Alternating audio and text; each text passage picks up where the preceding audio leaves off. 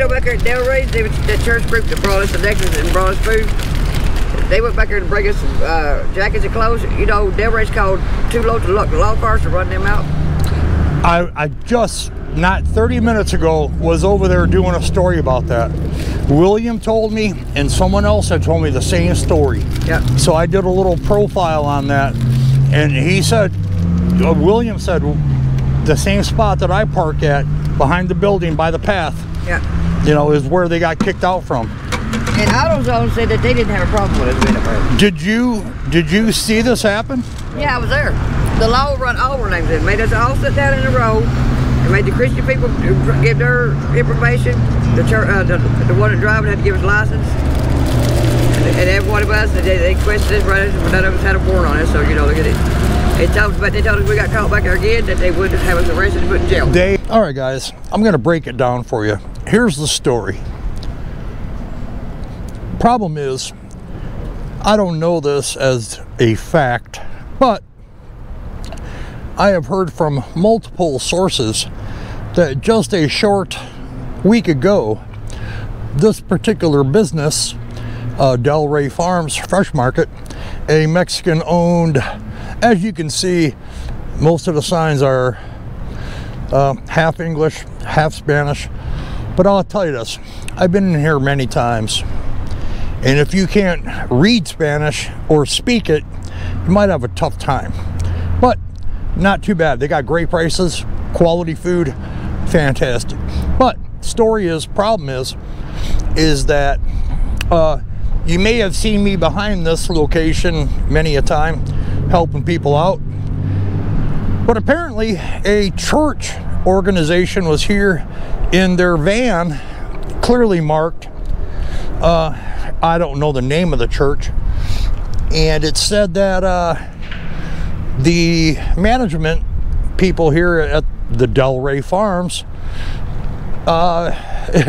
trespassed these people, you know, the church group, to prevent them from handing out clothing and blankets and, you know, winter apparel in a time of need. Because behind this location, or I should say near this location, is where numerous homeless people live, and they keep to themselves, you know. But according to multiple sources, like I said, they dismissed them from being on the property. So with that being said, we're going to take a little tour around the building, and I'll show you what I'm talking about as to exactly where this took place. Not a big deal, but it's disturbing to me, because it's like, look, it's a church group, man. They're trying to help out. You know, I find it amazing. I really do. But nonetheless, I guess that's their prerogative, and they, you know, they own a business and they feel that that's best, and that's entirely up to them.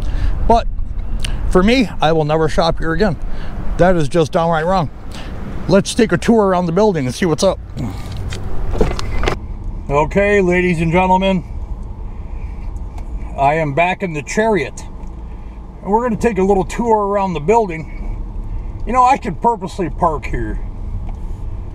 You know, I don't know why they would do that. I really don't. You know, what if it was one of their family members that was having a tough time, struggling on the street, living day by day, dollar by dollar? Anyway, we're going behind the building here, and apparently about 300 foot ahead is where this took place, by this telephone pole. I guess this church organization decided to park here to hand out some, you know, just essential items to, you know, live through the winter. You know, hats, gloves, you know, jackets. You know, it boggles the mind. It really does. And they were trespassed. They physically came out and had them, well, not physically, but came out and verbally said, hey, you got to hit the road. Don't come back. Now, this is what I heard. I don't know as a fact. I have no idea what church organization it was. But hey, hats off to the church organization for making an attempt. You know, at least you tried.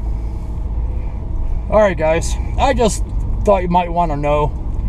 Those are the things, you know, that these people encounter. Well, far too much, which is sad. So, with that being said, moving on. Positive thoughts. Need some smiles. That's the deal. You know, back there at Delray's, the church group that brought us the necklaces and brought us food. They went back there to bring us some jackets and clothes. You know, Delray's called 2 loads of law cars to run them out. I just, not 30 minutes ago, was over there doing a story about that. William told me, and someone else had told me the same story. Yeah. So I did a little profile on that, and he said, William said, the same spot that I park at, behind the building by the path, yeah, you know, is where they got kicked out from. And AutoZone said that they didn't have a problem with us being up there. Did you see this happen? Yeah, I was there.